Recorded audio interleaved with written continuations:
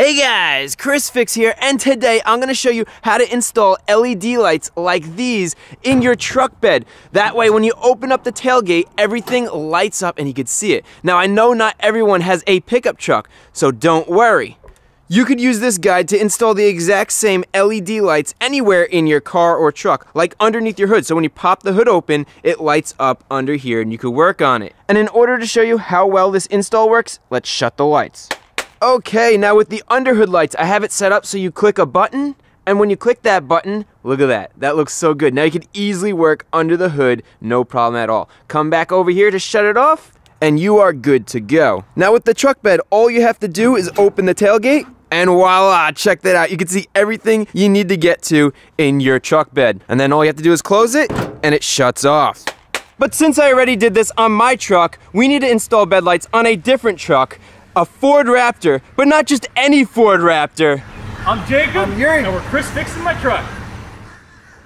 So these are my friends and fellow YouTubers, Jacob and Yuri, from the YouTube channel, The Straight Pipes. And they drove all the way from Canada so we could install some bed lights and make an awesome video to show you guys how it's done. So let's get started. Now the goal for this project is for it to be fun and simple. We're gonna be doing this at home in our driveway with common products and tools. Actually, this is all you're gonna need, and it's gonna cost you less than $30. Let me show you what you need. So we're gonna be using a fuse, because you always wanna fuse your projects. We're gonna be using an on-off switch, so we can turn the lights on and off. Here's a magnetic on and off switch, so when you close the bed, it's off. When you open the bed, it's on. And then we have some white LEDs. Again, common hand tools with a wire strippers. Gonna need a multimeter, soldering gun. We have 14 gauge wire. Always put your wire in a wire protector. And then I have random connectors just in case you might need them. They're inexpensive as well. I'm gonna link all this stuff in the description so you can easily find it. If you see something you wanna use, it'll be linked below. As always, put on your safety glasses before we begin. And the most important thing to do is to write out a wiring diagram. So you wanna make sure that you have everything all set up. We know we're going from the front where the battery is. We're running a power wire to the tailgate. And then we know how we're gonna run our LED lights. So these are our LED lights around here in the bed. And then we have our switch, which is right here, which goes to the magnetic switch, which goes to the ground. This will make a lot more sense once we get started. Now, I don't want you guys who don't know how to wire stuff to get discouraged. This is very, very simple. If you don't know how to wire something in like an LED light, do not worry. It is very easy. All you have to do is remember, the red wire here is the positive wire that goes to the positive wire on the battery. That's gonna give you your power. So you're gonna run a wire to this from your battery.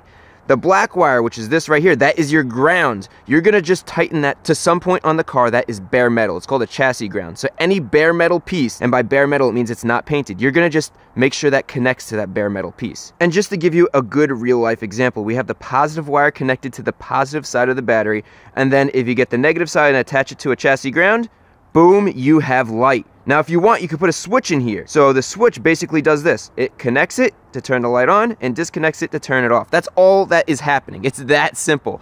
All right, so the first thing we need to do is figure out where we're gonna install the bed lights. Now, I spoke with the owner, Jacob, and he asked me to do a clean install. An install where you can't even tell there's aftermarket lights in here. So the idea is to do it very similarly to the way I did it with my truck. So we're gonna hide the LED lights underneath the bed rails.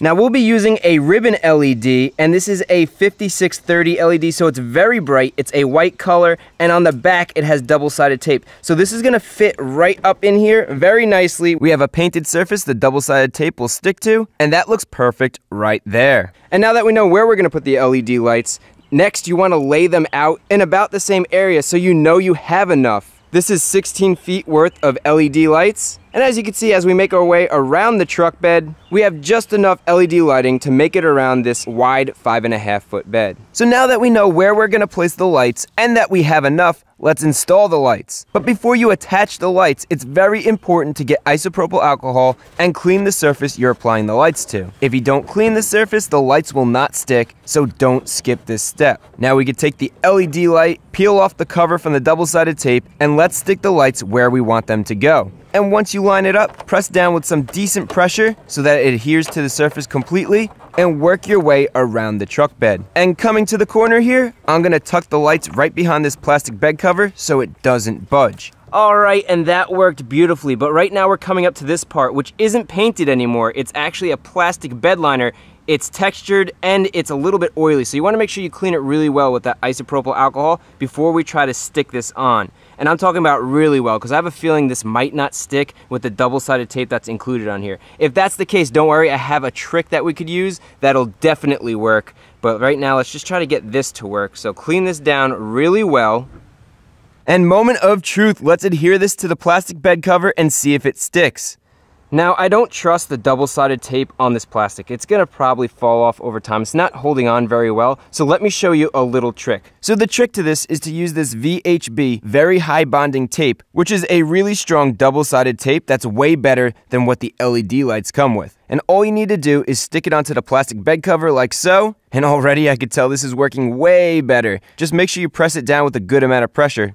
And then we could peel off the protective backing and line up our LED strip and press it onto the very high bonding tape like so. And that is definitely not coming off, so that's nice and strong on there. Now you could do that for the whole thing if you want, but it's not necessary on any of the painted parts, just the tricky textured plastic parts. So let's continue to adhere the LED lights around the rest of the front of the bed, and then let's finish up along the driver's side of the bed, working our way to the rear of the truck. Alright, so that is the end of our LED strip, and I'm gonna just leave this right here. But right now, we have a complete LED strip all the way around the bed, and that should light this up very nicely at night. So what we're gonna do now is I'm gonna show you how we're gonna set all this up with the switch, with the magnetic switch, and everything's gonna go behind here, so we need to take this off. In order to take this off, it's very simple. There should be 2 screws. There should be one down here, but there's only one holding this in, so let's unscrew that screw and get the taillight out. And the axis behind our taillight makes it really convenient to run all our wires right here. You can see this hole right here. That hole is factory, and that makes it awesome because I know the owner of the truck doesn't want me to drill any holes if I don't have to. So I'm gonna be able to put our switch right in that hole, and it stays factory. That's great, and it's cool to make things work with what you have already. The less holes you have to drill, the better. And besides that hole right there for our switch, we also have another hole right back here, which our wires could go right through for the LED lights. So it's very convenient to work with the holes that we already have built into the chassis. So with our LED wires right back here, now we want to get our switch in place into that hole. So with the switch, we could take the wires off the back and we could unscrew the locking nut off the back. And then we could fit the switch into the stock hole. And the switch is a little too small for our hole. So an easy fix is to get a washer that fits on the switch like that, and check it out. Now the switch fits into the hole nicely. So now we need to drill a hole in the bed liner so the switch could be accessed through that. And first, you want to use a screwdriver or a pick to push a small pilot hole into the plastic bed liner so we know exactly where we need to drill. Now here's the drill bit that we're going to be using. This is called a Christmas tree bit because, well, it looks like a Christmas tree. And it has different sizes on here that you could drill to. But we don't want to go past our 5/8 of an inch size, which is right there. That's exactly the width of the outside of our switch. So 16 millimeters or 5/8 of an inch. And since this spins really quickly, it's very easy to lose track of how deep the drill bit is. So what I like to do is mark the bit with a nice bright color like this green. So we know exactly how far to drill and we know we need to stop right there. Otherwise, it's hard to tell, and you could drill a hole that's too big, and that wouldn't be good. Now we could use our pilot hole to accurately drill into the plastic, and once the green is gone, we are deep enough, so we are done. Now we could test fit the switch, and check it out. This fits perfect. So let's add a washer to the back of the switch, and grab the lock nut and tighten it down. And finally, connect the wiring harness to the back. Alright, so our switch is in there, and check this out. Look at how good that looks. It's flush in here. It looks completely stock. Look at that. That's beautiful. So what we're going to be doing is now we need to figure out how we're going to wire this up. And the benefit is when you buy it online, it comes with a wiring diagram. So we have a switch that does light up. So this is supposed to light up red, but the owner doesn't want it to light up at all. So the lights for the switch are this black wire and the red wire. So we could immediately remove those. Don't worry about those. Now we have 2 green wires. One of the green wires has a black and green. And then we have a white ground. So the white ground we need, and then the black and the green are the ones we have to figure out what we're going to be doing. So with just the straight green, when you press it, that means it's on. And we don't want that. We want it to be on all the time, and we want it to be off when you press it. So to do that, off when you press it is the green and black wire. And if we come over here, you can see we have the green and black wire right here that we need. We have our white ground wire, and then the other wires that we don't need are all tied up, and I'm gonna just move those off to the side since we don't need them. So here's the 2 wires that we need. We're set here. So now we could go and install our magnetic switch, and I have it set up on a multimeter so I could show you guys how this is gonna work. This right here is the magnetic switch, and here is the other end, which is a magnet. Right now, when these magnets are separated, the circuit is closed, so it's getting power. The bed lights will be on. So when this comes close, the circuit will open and we won't have power to the lights. So you open the bed, you've got power. You close the bed, the power cuts off. That's exactly what we want. And then we have the switch, which cuts all power no matter what. Just in case you leave your tailgate open because you have something big in it, you won't have the LED lights on. So now we need to find the place to put these where when the tailgate is open, it's separated, and when it's closed, it's close and opens the circuit. So we want the magnet that's separated from the wire, the one that doesn't have wires attached to it, to be on the tailgate because this is what's gonna move back and forth. We don't want the wires to move back and forth constantly, it'll wear out faster. So this is gonna go on the tailgate somewhere, probably down here. So I'm thinking right down here. I'm just gonna place it right here for now. I'm not gonna stick it on with sticky tape, just use the magnetic force to hold it in place. That looks perfect. And since this spot is good, we're gonna use it for the magnet, but first clean it off with some isopropyl alcohol. Then we can peel the backing off of the double-sided tape and stick it on there. Now we have to get the other side with the wire connected and place it over here somewhere so that we know it works. So I'm gonna use some tape so that we could test it out instead of taking the double-sided tape off. I'm just gonna estimate where it needs to be. And I'm gonna say right about here. So let's try it out. So when this multimeter goes to 1, that means there is an open circuit. It means there's no power to the lights. So we're gonna close the bed. And that didn't work, so I actually noticed that we need to lift this up just a little bit. And that's why we do this trial and error with the tape, because we know we need to lift it up a little bit. So let's actually put it right there, because it's a nice flat surface.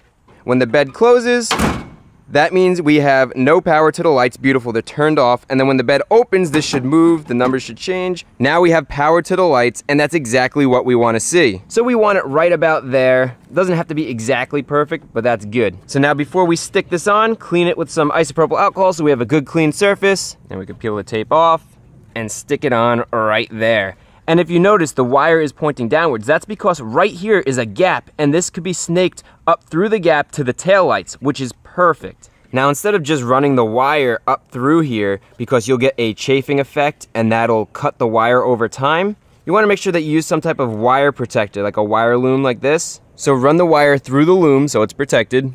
And you see how the end of the wire protector gets frayed? And over time, this will come apart. Well, a little trick with this is to use black tape, or even better, heat shrink, place it over the end and heat shrink it down, just like that. Now look at how much better this looks. So now we could run the protected wire through the slot in the bed up into the taillight where the rest of the wires are.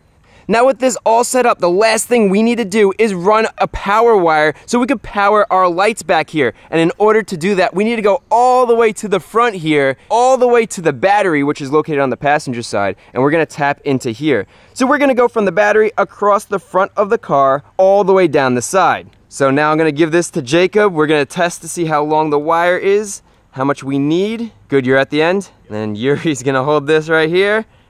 And that is how much wire we're gonna need. So now let's start our wiring so we could power our LED lights. And it's very simple. We're gonna start here at the positive terminal. We're gonna disconnect this bolt right here, just like that. And with this little kit I have, we're gonna grab a ring terminal like that.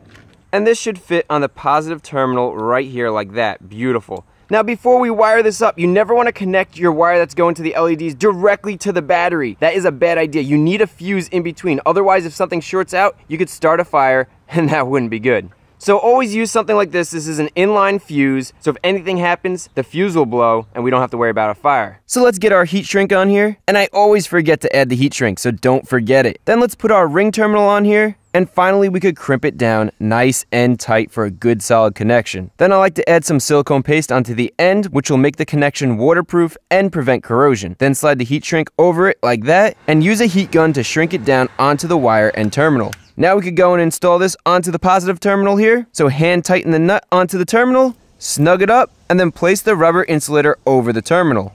Now we don't have to remove the battery cable, and we could do this because there's no fuse in here. Since there's no fuse, the circuit is open and we could touch the other end to the ground and it won't ground out. So keep the fuse out. The fuse is the last thing we're going to install. Now we're going to connect our fused end wire to our wire we're running to the back of the truck, and let me show you how to properly do that. And to make this easier, there's something called helping hands that hold the wires in place, and it just makes your job so much easier because you don't have to fumble around trying to keep the wires close to each other.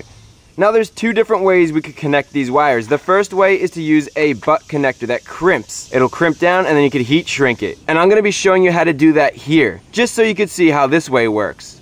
The other method is to use a soldering gun and some solder and put these wires together that way. That's also a good way to do it, and that'll be the second method, and I'll show you that method as well. And both of these methods are okay to use. It depends what you want to do and what access you have to different tools. Now with these crimp-on butt connectors, you have a split down the middle. So you want to trim the copper part of the wire so it reaches just up to the split. Now we could push the wire into the crimp like so.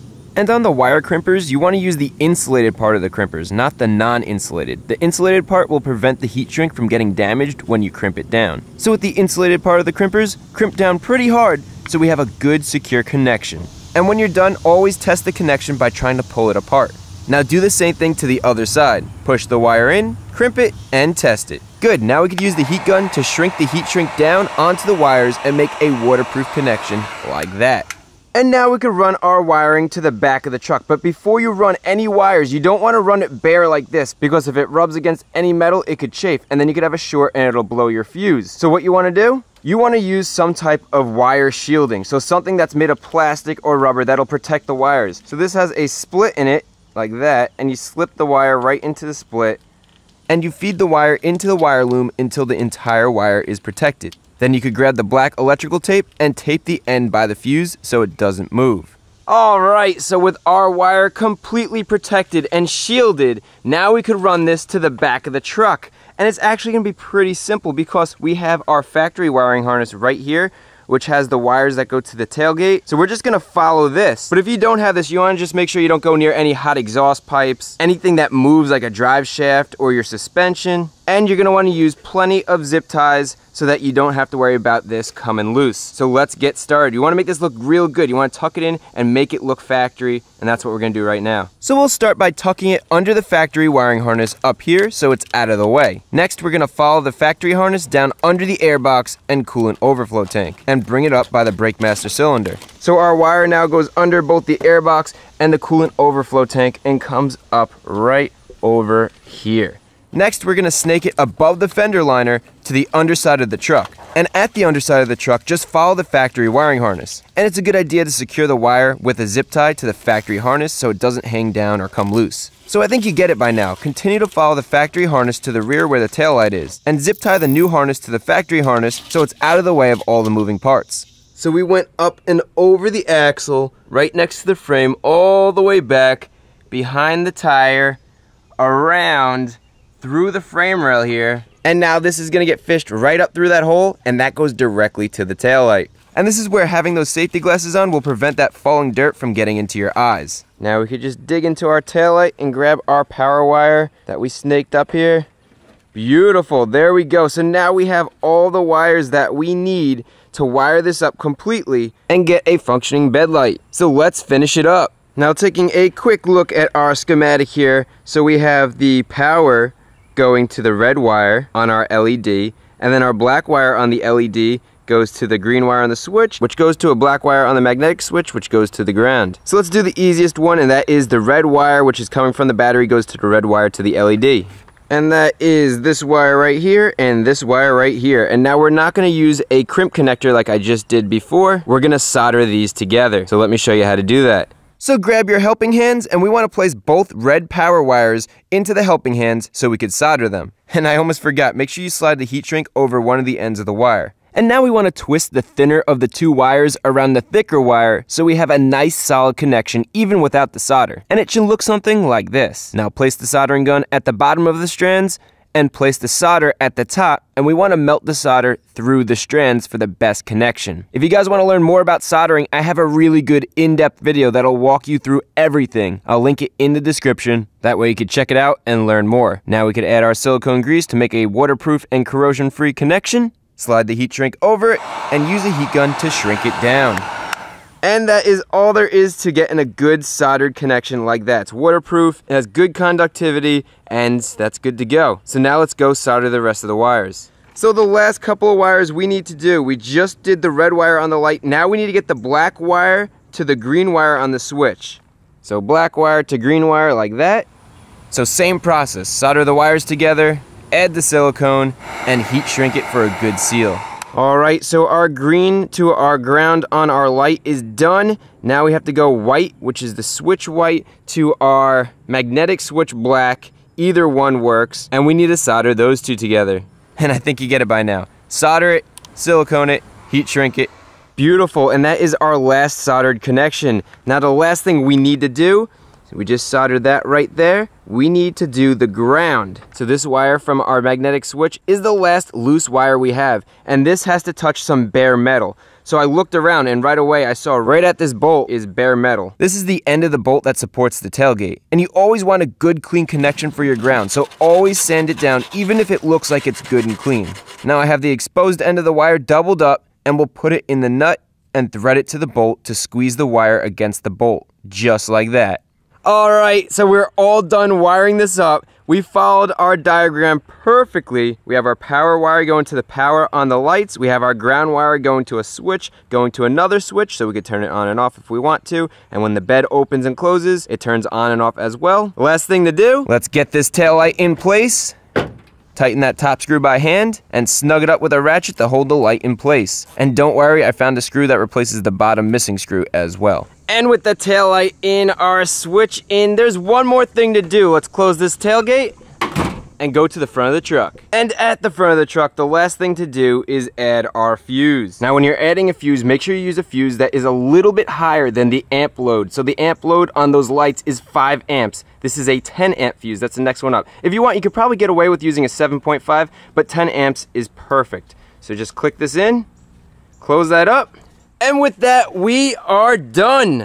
So now normally I would go and test this out myself before I show Jacob because, you know, you want to make sure it works. But I feel like the excitement would be a lot more if we waited for nighttime. So let's make it nighttime.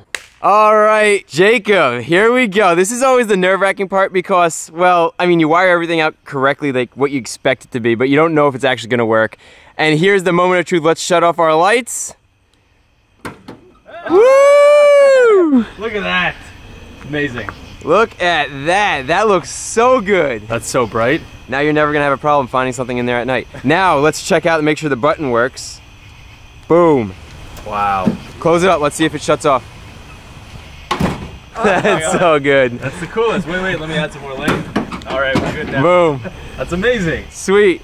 And there we go. We put the tonneau cover back on because that's how he normally has his truck. And look at that. That looks so good. It's so nice to be able to do something like this and get results like this. It's so rewarding. And there you go. So thank you very much, Straight Pipes, for coming out here. I'm glad I got to work on your truck, got you some bed lights. As always, I hope the video was helpful. If it was, remember to give it a thumbs up. If you're not a subscriber, consider hitting that subscribe button. And all the tools and products I used in this video are linked in the description. So check them out.